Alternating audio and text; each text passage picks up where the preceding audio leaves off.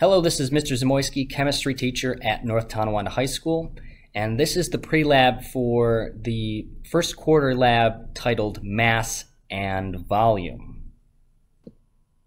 Previously in lab and in class we've looked at mass, which is the amount of stuff inside of something, and volume, which is the amount of space that that stuff takes up. What we'll do now is we'll look at mass and volume together, and we're going to do that using two common metals. We're going to be using copper and tin. And you can look at the SDS for each of these as part of your pre-lab assignment, but you'll see that they are relatively safe to use. So let's take a look at the lab. In this mass and volume lab, we're going to use equipment that we've used before. To measure mass, we're going to use our pocket digital scale, and to measure volume, we're going to use our graduated cylinder. Now, as we said before, the copper and the tin don't really possess any hazard, but we're still going to wear goggles because we are working with glassware with our graduated cylinder. To do this lab, the lab itself is really simple and straightforward. The complexity and the challenge for this will be in doing the analysis of the data.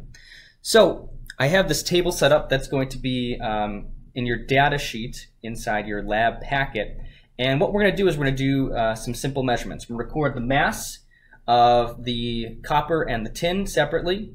Then we're going to put them inside the graduated cylinder and measure them by volume displacement.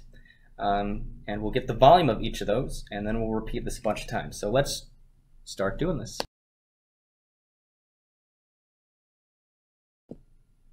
Step one is you'll take your graduated cylinder over to your sink and fill it up with water.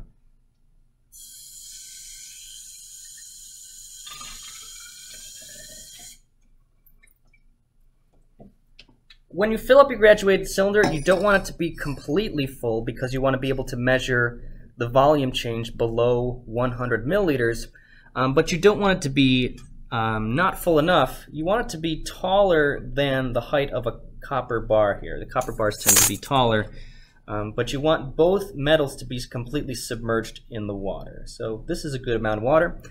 And if we look at my starting volume, we're going to record that for both of our measurements.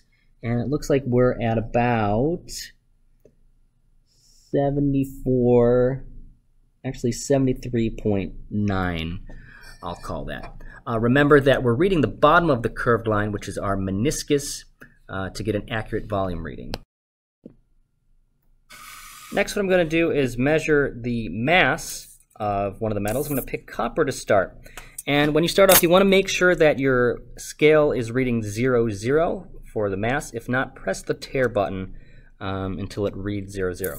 Then what you'll do is you'll put one piece of copper on the balance, or on the scale, and it reads 12.1 grams. So I'm going to record that mass down on my data table. Next that I've recorded the mass of the copper and the initial volume of my water, I'm going to put this piece of copper in the graduated cylinder. And now I'm going to read the new volume that's given here, which looks like it's at, let's go with, let's say 74.5 for that. So we'll record that volume on our data table. In our data table, we recorded the mass of the copper bar, 12.1 grams, the initial volume in the graduated cylinder before we put the copper in, the final volume after we put the copper in the graduated cylinder, and now what we'll do is calculate the volume of the copper, which is the difference between the two water volumes. So 74.5 minus 73.9 is going to give us 0.6 milliliters. Let's go ahead and do the same thing for tin now.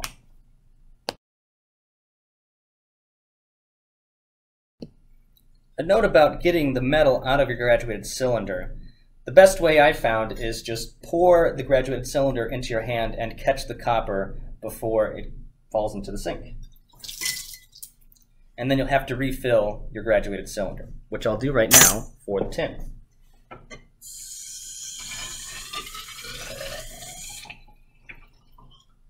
Remember that you want the volume to be high enough that it'll submerge the metal completely, but not too high that you won't notice a change in volume because it'll be above the 100 milliliter mark.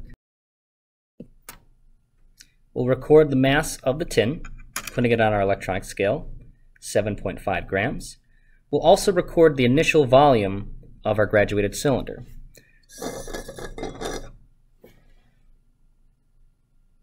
Looks like we're at 89.6. Okay.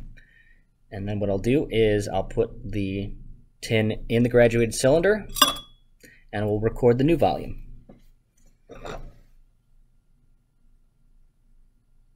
Looks like 91.2. Let's record all those values. We've recorded all the values. For the tin, we had our mass of 7.5 grams. Our volume before we put the tin in the graduated cylinder at 89.6 milliliters. The volume in the graduated cylinder after we put the tin in. So the difference between these two volumes is the volume of the tin. So 90.2 milliliters minus 89.6 milliliters will give us 0.6 milliliters again. And now you've completed one trial of the lab. Now that you've completed one trial where you've measured the mass and volume of 1 bar of copper and the mass and volume of 1 bar of tin, you can move on to the next part, which involves the same exact process measuring mass and volume, but this time you're going to use multiple bars. You can use as many or as few as you want. You just need to have a distinctly different mass and volume of copper and a distinctly different mass and volume of tin. And you're going to do this until you get a nice set of data, 3 to 5 trials. Now that you've completed all of your measurements for the mass and volume of copper and the mass and volume of tin, you're going to end up plotting your data on a sheet of graph paper.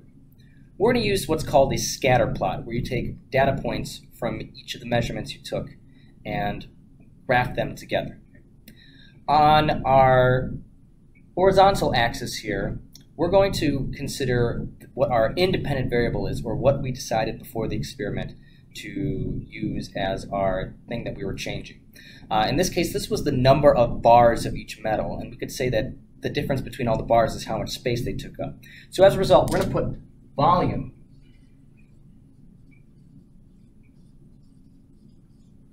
on our horizontal axis to act as our independent variable. Remember to include units for all of your results here.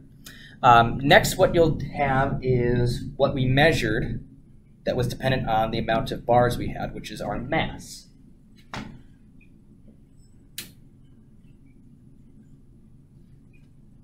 That's our dependent variable, and that's going to end up on our vertical axis or the y-axis. After setting an appropriate scale where everything is nice and evenly spaced out, what you'll end up doing is plotting your data points. Because you have two different sets of data, you want to make sure that your data points look different for each of the two metals you used so that you don't confuse your data points.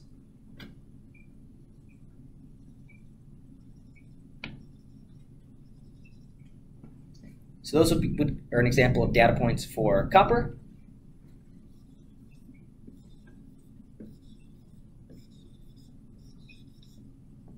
And for example, those are my data points for tin. Then what you'll do next is draw a best fit line going through the origin, where you want to try and fit a line through all of the points, at least as best as you can.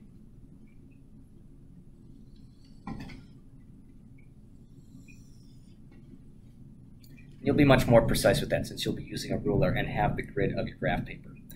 Once you're done with that, you're going to take a look at these results, do some calculations, and you're going to spend your post-lab figuring out the significance of these results here, what they mean, and how to use them for other applications. That's it for the pre-lab for the mass and volume lab. Go ahead and read over the procedure, look over the SDS for copper and tin, answer the pre-lab questions, and make sure you're properly dressed for this lab and you'll be ready to go. Have a good day.